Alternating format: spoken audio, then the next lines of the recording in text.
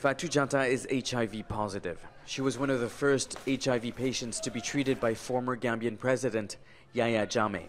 This is Jatta with Jammeh as she entered the clinic back in 2007. There's no cure for HIV and AIDS, and yet the former president of Gambia said he could heal infected patients. Very bad. Jammeh has a high school degree in biology. It was a disaster. Some died during the treatment, some died after discharge. He gave Fatou Jatta herbal potions he mixed himself with milk or boiled water. It was bitter. The treatment lasted 9 months. Believe me, I automatically come weak because I was not used to herbal medicine.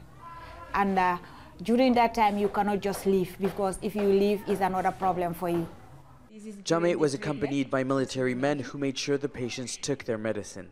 Eventually, he discharged her, saying she was cured. In fact, Jatta was close to dying.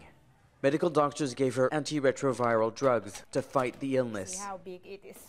Take a deep breath. Yahya Jammeh and Health Minister Tamsir Mbao experimented on hundreds of HIV-positive men, women, and children.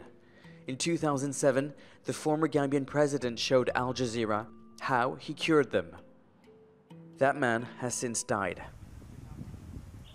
Most patients treated by Yahya Jammeh are now dead, buried in cemeteries like this one. Only 2% of the population is HIV positive, but doctors believe the rate of infection is much higher. People were scared to talk about the illness, fearing that they would end up in one of Yahya Jammeh's clinics. Hands-on Care is one of the few HIV and AIDS clinics in the country. Here, patients come for care and to get antiretroviral drugs.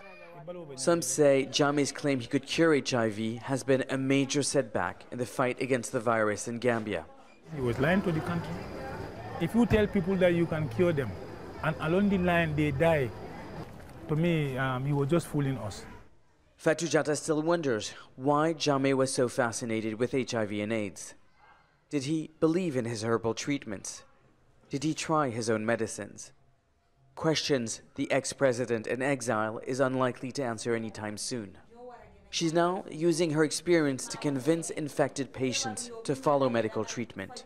She tells this man that there are no miracles, no cure, but there's a life with HIV, a life worth living. Nicolas, Haque, Al Jazeera, Banjul.